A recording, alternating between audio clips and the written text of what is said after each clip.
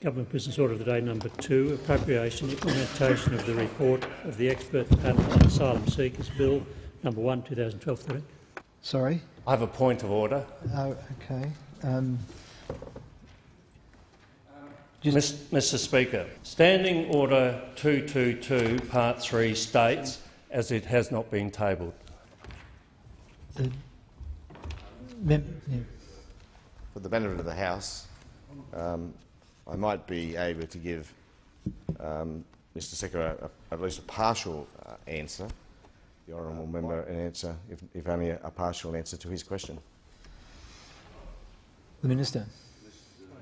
Sorry. Sorry, the member for Lyne. Look, I just wanted to rise on this same point. We do need some urgency in clarifying this issue through the Speaker's office. I am a member to return to that safe port as quickly as possible. Suggest that in accordance with the notice plate we move to item number 2. In accordance with the request of a number of matters that advice be sought from the Speaker's office with respect to what is the status of the selection committee meeting, was it properly constituted, its standing, and then the House be appropriately informed. But in the meantime, that we press on with the work of the House.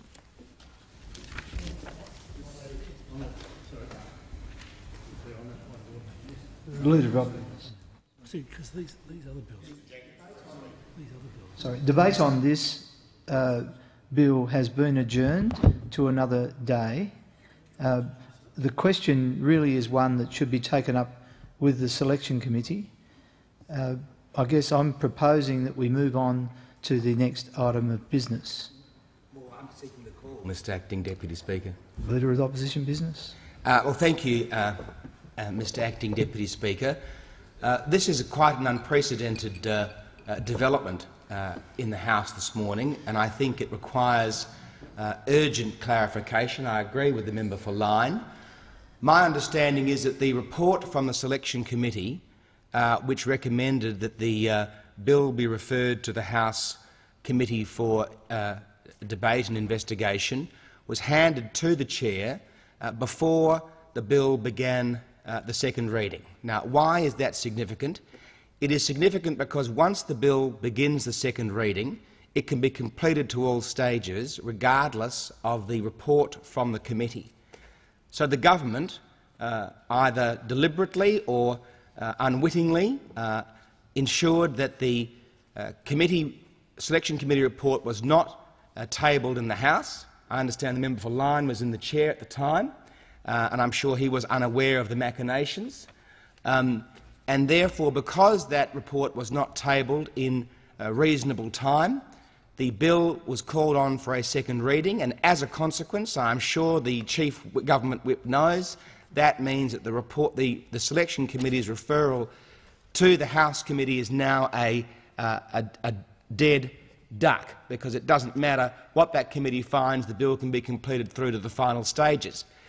This is an example of the chaos that is currently gripping the government's management of the parliament. It's why we're getting bills the night before we're expected to pass them the next day in the House of Representatives. It's a matter that I'm deeply concerned about, and with respect to this matter, I am very concerned that the parliament has been diddled, has been tricked, and that the proper processes of the parliament have not been followed in order for the government to bring on a second reading for a bill which is opposed by the opposition.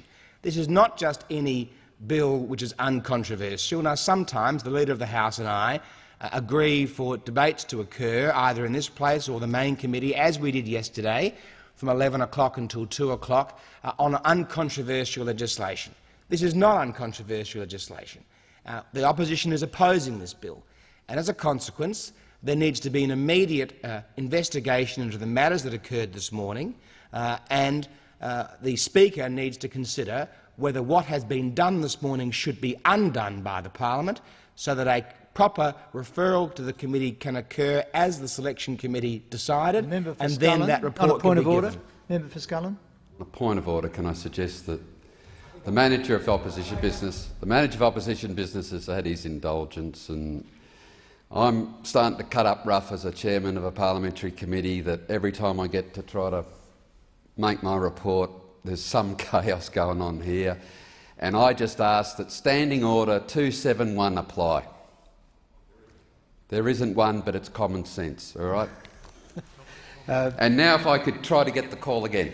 Well, I think in relation to this matter, the question is one that should be taken up with the selection committee.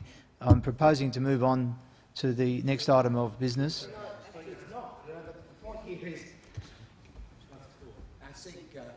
Oh, you have the call. The point, Mr Acting Deputy Speaker, is that this is not just a routine matter that can be brushed aside and be told to take up with the selection committee at some unidentified time when they may meet. If the House does not, if you do not indicate that the Speaker will be asked to investigate it and potentially undo what has been done today in what I regard as a fasty to the Parliament and the opposition, then I will move that the member for Scullin on a point of order. The Manager of Opposition Business will resume his seat. Yeah, I'm trying to. I've only been an observer. I think that the discussion puts it back in the hands of the Speaker, and that's now Speaker Burke. And yeah, but well, we're helping him, and I think that there's nothing in what the Deputy Speaker said, and I think that there's nothing that the committee can do. Everybody knows now that the only person that could intervene, if there's any intervention, is the Speaker, and I'm sure that she's fully aware of what's going on. The clerk, can I? I'm just seeking a commitment from you. Just wait 1 minute. Can I refer it to the Speaker? How does that work? Yeah, okay. Thank you for your assistance. I'll now refer this matter to the Speaker for her adjudication, and I'll now move on to the next item of business. The clerk. Can I clarify something with you, Speaker? The next item of business that you have called on is the government business number 2, but I see the member for Scullin is wanting to make a report, so can we have some adjudication on that? Because his report to the Parliament was put back, so can we get an idea of what the actual business of the House will be? With respect to the issue raised by the opposition member, I think, to be fair, there was an understanding with the member for Cook that following consideration of item number 1 on the notice paper, he was called in from alternative responsibilities to actually make his contribution, that we would then seek to attend to the reports from committees. In that case, we will move on to the appropriations bill and then go back to reports. So the member for Cook has the call. Thank you, Mr Deputy Speaker. Well, here we have... I've received a letter from the honourable member for McMahon proposing that a definite matter of public importance be submitted to the House for discussion, namely the failure of the government's economic plan. I call upon all those honourable members who approve of the proposed discussion to rise in their places, and I call the member for McMahon. Thank you, Mr Speaker. Well, gross debt has crashed through $500 billion, the first time in Australian history, and will remain above that mark for the next decade. Net debt for this coming year, Mr Speaker, I thought, geez, maybe the government are better negotiators than I gave them credit for, because they've got a very modest, a very small... The government's located the field. There's no one here. Mr Deputy Speaker, there's no member of the executive present. The House is not in order. It must be shut down immediately. Standing orders are very clear.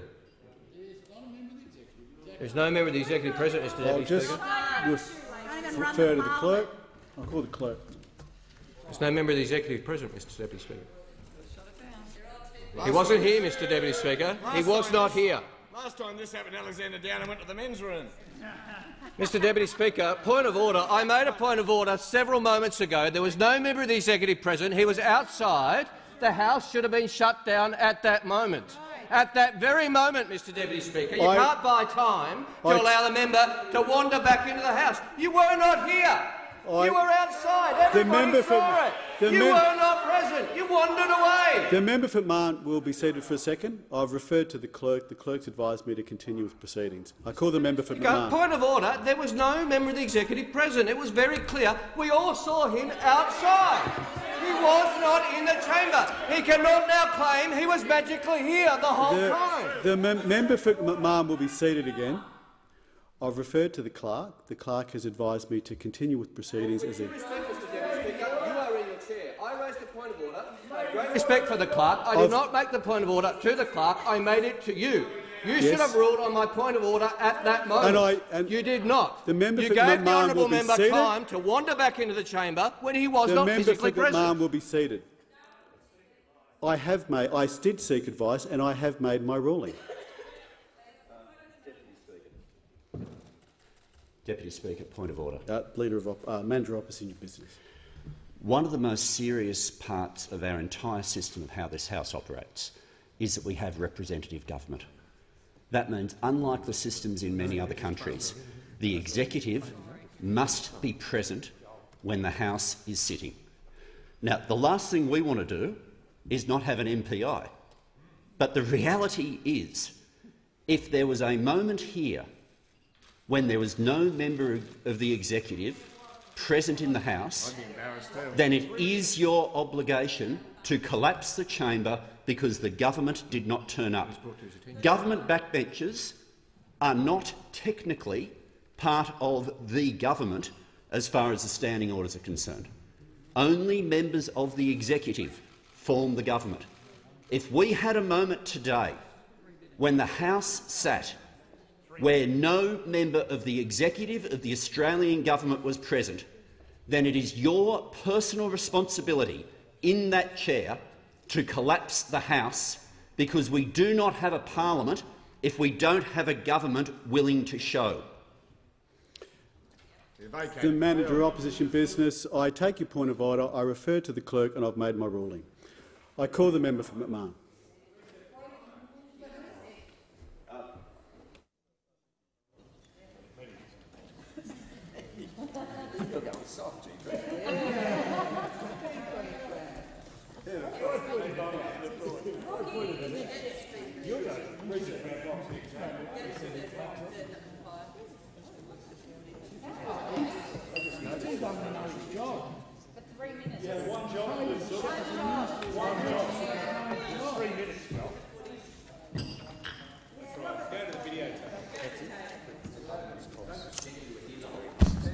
The Manager of Opposition Business, I refer to standing order on page 262 of the standard practice. The absence of a minister does state that it is, of course, desirable from the government's point of view and expected by members that there should be a member present able to react with authority on behalf of the government to any unexpected development. So while it's desirable, I have referred to the clerk and I have made my ruling. I call the member for McMahon.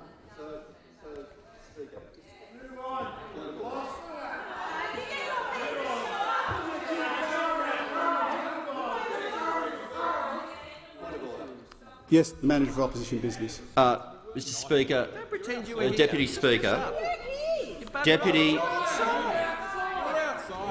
Speaker, to the point of order. I call the Manager of Opposition Business. Okay, thank you, Deputy Speaker. I'd simply ask you to read to the end of the paragraph which you quoted, which refers to your predecessors on an occasion. This happens very rarely, ringing the bells to secure a minister's attendance, which means stopping the parliament. Now, you chose to allow the parliament to continue without someone present. That ought not to have happened. Well, I also refer the Manager of Opposition Business to the statement there that a short absence of a minister may go unremarked. Well, for example, by asking the government to fetch a minister.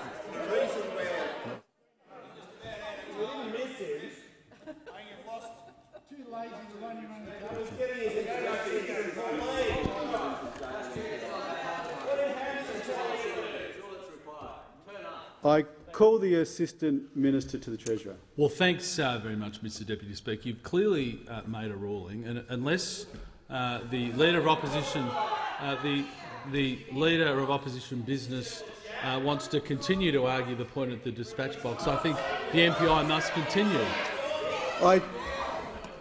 I call the manager of opposition business. I simply ask what that was. He didn't raise a point of order. He didn't seek indulgence. You simply gave him the call during someone else's time. If you're not willing to chair the House, I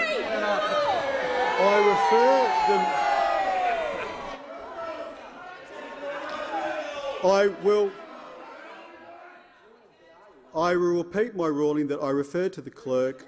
I've called it, and I call the member for McMahon if he wants to continue with the MPI. Well, what an incompetent government, Mr Speaker. House duty is not that complicated, Mr Deputy Speaker. You sit in a chair, and when you're not here, you admit you weren't here. This is a minister who couldn't even admit he wasn't here. Couldn't even admit it. Couldn't even have the decency and the honour to say, Michael over here. This is one of the economic team. No wonder the economic plan of the government is failing, Mr Deputy Speaker. One of the government's economic team.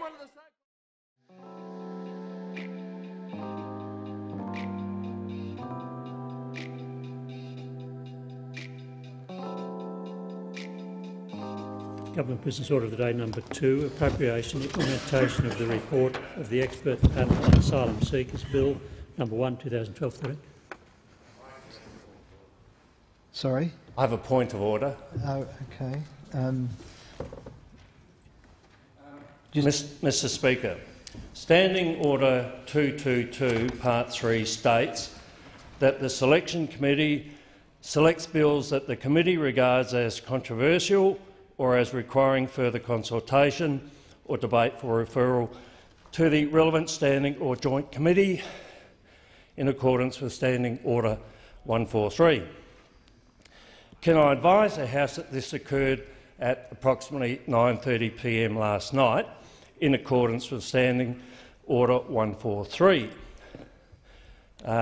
My question is, what now is the status of that Selection Committee determination, as it has not been tabled?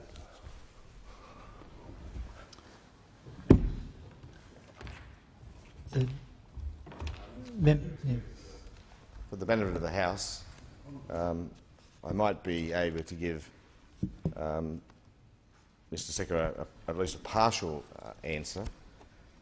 My understanding is that around 9:30 last night a meeting of the Selection Committee was held, although unfortunately as a member of the Selection Committee I was not advised of that meeting.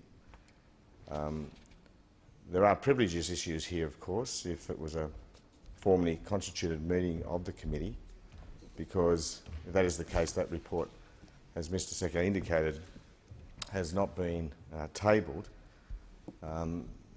Indeed, I would myself need clarification on the exact contents of that report and whether it accurately reflects the matter raised by the honourable member. I make these points only because, Mr Deputy Speaker, I know you are in no position to answer the question, obviously, because you know nothing of the events of last evening, and I again make the point I don't know much more either. So I only rise in the spirit of goodwill to at least attempt to give the honourable member an answer, if only a partial answer to his question. The Minister. Sorry. The member for Lyne. Look, I just wanted to rise on this same point. We do need some urgency in clarifying this issue through the Speaker's office. I am a member of the Selection Committee, and the processes of this House should not work that I find out about a disputed meeting right now that apparently took place at 9:30 last night whilst I was involved in a public hearing in this building and working in another role. I am surprised to hear this, and if this is behind the machinations this morning where we are seeing legislation brought into the chamber in detail for the first time, then to be second read only half an hour later with only one speaker on each of these substantial bills, we need some urgent clarity as to what has happened and where we can get the processes of this chamber back on track as quickly as possible. The safe port in all of this is the standing orders and the known procedures of this chamber. I would urge the Speaker and this House to return to that safe port as quickly as possible. Suggest that in accordance with the notice plate we move to item number 2. In accordance with the request of a number of matters that advice be sought from the Speaker's office with respect to what is the status of the selection committee meeting, was it properly constituted, its standing, and then the House be appropriately informed. But in the meantime, that we press on with the work of the House.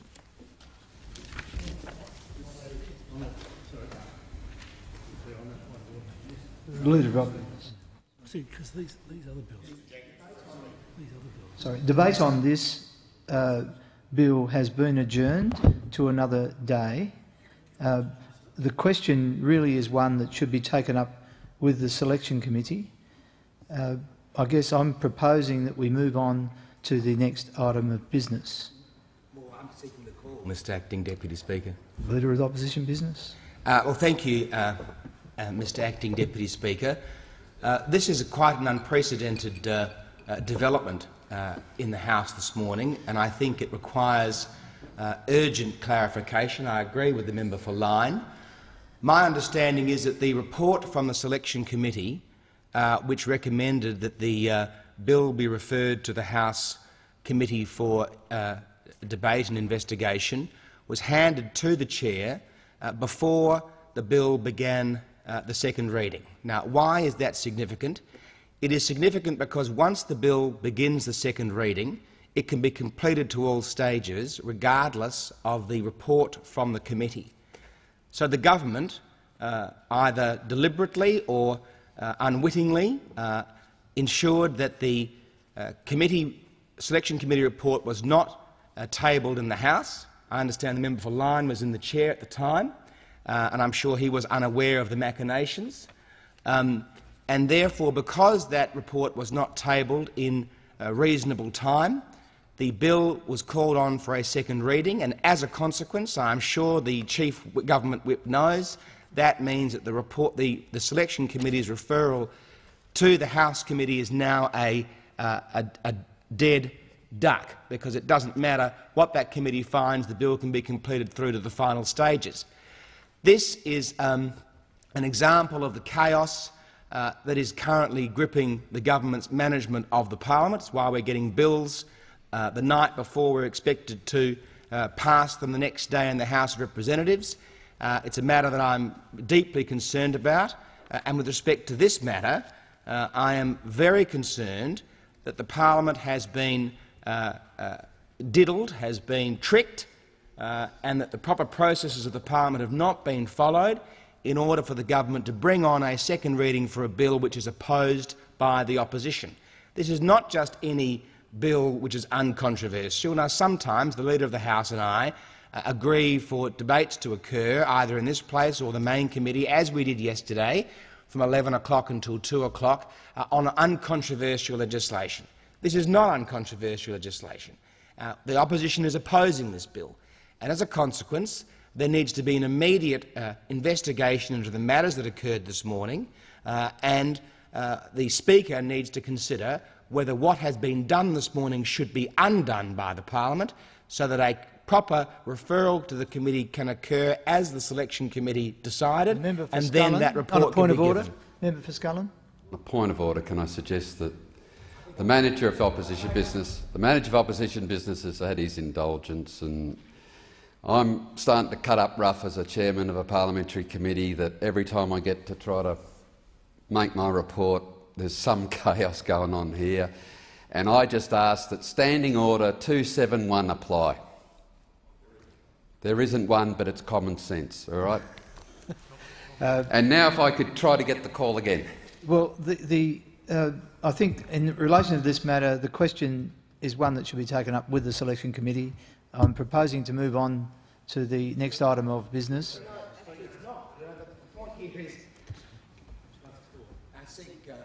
Oh, you have the call. The point, Mr Acting Deputy Speaker, is that this is not just a routine matter that can be brushed aside and be told to take up with the Selection Committee at some unidentified time when they may meet. If the House does not if you do not indicate that the Speaker will be asked to investigate it and potentially undo what has been done today in what I regard as a fasty to the Parliament and the opposition, then I will move. The member for Scullin on a point of order. The Manager of Opposition Business will resume his seat. Yeah, I'm trying to. I've only been an observer. I think that the discussion puts it back in the hands of the Speaker, and that's now Speaker Burke. And yeah, but well, we're helping him, and I think that there's nothing in what the Deputy Speaker said, and I think that there's nothing that the committee can do. Everybody knows now that the only person that could intervene, if there's any intervention, is the Speaker, and I'm sure that she's fully aware of what's going on. The clerk, can I? I'm just seeking a commitment from just wait 1 minute. Can I refer it to the Speaker? How does that work? Yeah, okay. Thank you for your assistance. I'll now refer this matter to the Speaker for her adjudication, and I'll now move on to the next item of business. The clerk. Can I clarify something with you, Sir. The next item of business that you have called on is the government business number 2, but I see the member for Scullin is wanting to make a report, so can we have some adjudication on that? Because his report to the Parliament was put back, so can we get an idea of what the actual business of the House will be? With respect to the issue raised by the opposition member, I think, to be fair, there was an understanding with the member for Cook that following consideration of item number 1 on the notice paper, he was called in from alternative responsibilities to actually make his contribution, that we would then seek to attend to the reports from committees. In that case, we will move on to the appropriations bill and then go back to reports. So the member for Cook has the call. Thank you, Mr Deputy Speaker. Well, here we have. I've received a letter from the honourable member for McMahon proposing that a definite matter of public importance be submitted to the House for discussion, namely the failure of the government's economic plan. I call upon all those honourable members who approve of the proposed discussion to rise in their places, and I call the member for McMahon. Thank you, Mr Speaker. Well, gross debt has crashed through $500 billion, the first time in Australian history, and will remain above that mark for the next decade. Net debt for this coming year is double what it was when the Liberals came to office. The deficit for this year is more than 6 times larger than it was forecast to be in the 2014 budget. Wages growth is at record lows, barely keeping up with inflation. As electricity prices rise, private health insurance costs go up. Economic growth remains well below trend at a time when growth is picking up all around the world. We're seeing 120 economies experiencing economic growth, the first time we've seen that in years, and yet our economic growth remains below trend. Our unemployment rate, which during the global financial crisis was one of the lowest in the OECD, is now higher than the OECD average and higher than many comparable countries like the US, UK, New Zealand and Germany. And there's no doubt this economic plan is failing, Mr Deputy Speaker. But there is the small matter of whose plan it is, the small matter of who actually writes the economic plans which get implemented in this country. And we're discovering more and more that the economic plan is not written by the Treasurer. You might think that's a good thing, knowing the Treasurer, but you have to think of the counterfactual. Who is writing the economic plan? Well, one of the few people I can think of worse than the Treasurer would be Pauline Hanson to write an economic plan, Mr Deputy Speaker. Now, when the government announced it had a deal with One Nation to pass their big business tax cuts, there are a few surprising elements about it. I thought One Nation claimed to be on the side of the little guy, and they were voting for these tax cuts. But then they announced that they'd done a deal for an apprenticeship program in return for the big business tax cuts. And I thought, I want to make a confession, Mr Deputy Speaker. I thought, geez, maybe the government are better negotiators than I gave them credit for, because they've got a very modest, a very small. The government's playing game in the field. There's no one here. Mr Deputy Speaker, there's no member of the Executive President. The House is not in order. It must be shut down immediately. Standing orders are very clear. There's no member of the executive present, Mr Deputy Speaker. I'll just refer to the clerk. I'll call the clerk. There's no member of the executive present, Mr Deputy Speaker. He wasn't here, Mr Deputy Speaker. He was not here. Last time this happened, Alexander Downer went to the men's room. Mr Deputy Speaker, point of order. I made a point of order several moments ago. There was no member of the executive present. He was outside. The House should have been shut down at that moment. At that very moment, Mr Deputy Speaker. You can't buy time to allow the member to wander back into the House. You were not here. You were outside. Everybody saw it. You were not present. You wandered away. The member for Marn will be seated for a second. I've referred to the clerk. The clerk's advised me to continue with proceedings. I call the member for Marn. Point of order. There was no member of the executive present. It was very clear. We all saw him outside. He was not in the chamber. He cannot now claim he was magically here the whole time. The member for Marn will be seated again. I've referred to the clerk. The clerk has advised me to continue with proceedings as a... Great respect for the clerk. I did not make the point of order to the clerk. I made it to you. You should have ruled on my point of order at that moment. And you did not. You gave the honourable member time to wander back into the chamber when he was not physically present. The member for will be seated. I did seek advice and I have made my ruling. Deputy Speaker, point of order. Manager Opposition Business. One of the most serious parts of our entire system of how this House operates is that we have representative government. That means, unlike the systems in many other countries, the executive must be present when the House is sitting. Now, the last thing we want to do is not have an MPI.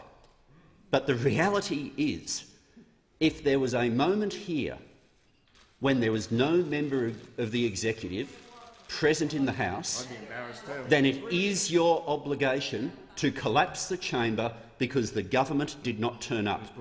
Government backbenchers are not technically part of the government as far as the standing orders are concerned.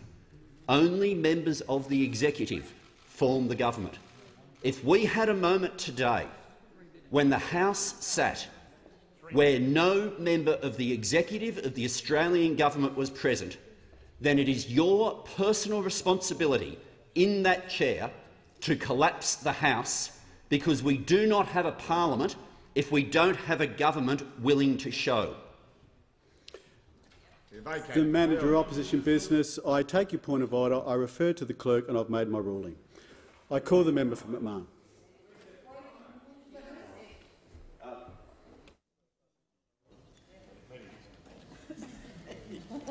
You're going soft,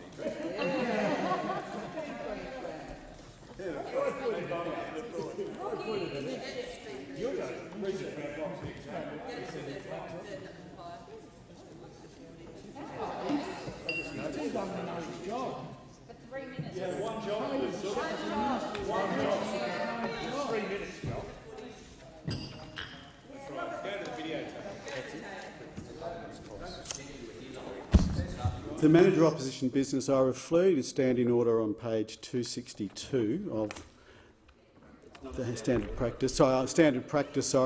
The absence of a minister does state that it is, of course, desirable from the government's point of view and expected by members that there should be a member present able to react with authority on behalf of the government to any unexpected development. So while it's desirable, I have referred to the clerk and I have made my ruling. I call the member for McMahon.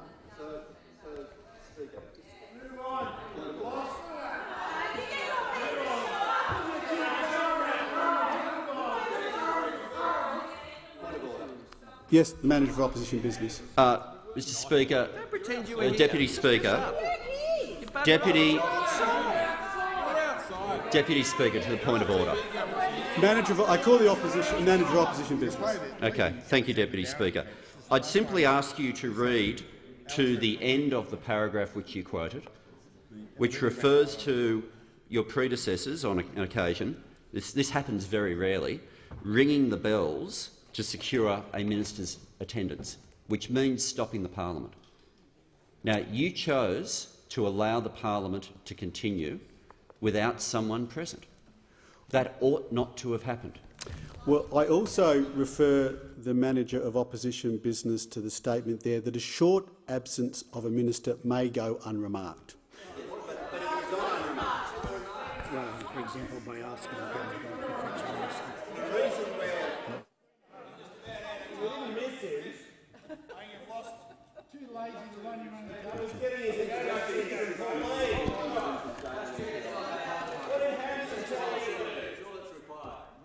I call the Assistant Minister to the Treasurer. Well, thanks very much, Mr Deputy Speaker. You've clearly made a ruling, and unless the Leader of Opposition, the Leader of Opposition Business wants to continue to argue the point at the dispatch box, I think the MPI must continue. I call the Manager of Opposition Business. I simply ask what that was. He didn't raise a point of order. He didn't seek indulgence. You simply gave him the call during someone else's time. If you're not willing to chair the House,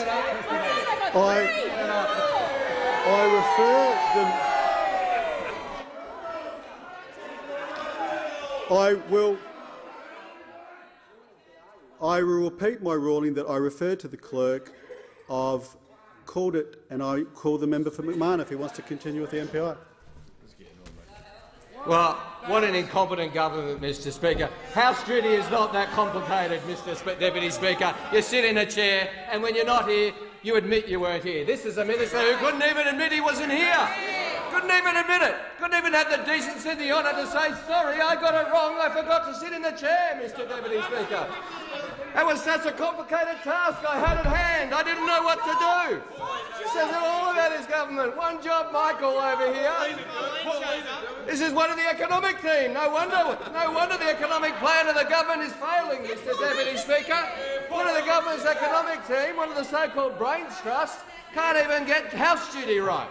And that's what we see more and more, is the fact that this government is incompetent at every level. No wonder Pauline Hanson's running the show, Mr Deputy Speaker. Now, as I was saying before, I was interrupted by the absence of a government minister, Mr Deputy Speaker. As I was saying, I confess, I was surprised when the government allegedly got a deal with Pauline Hanson's One Nation party to pass the big business tax cuts for the price of a small apprenticeship program. It turns out I should have been surprised because it wasn't the case. It wasn't the case. They had billions of dollars worth of deals. They just won't tell us what they are. And I call the Assistant Minister to the Treasurer. Deputy Speaker, the Shadow Treasurer has just wasted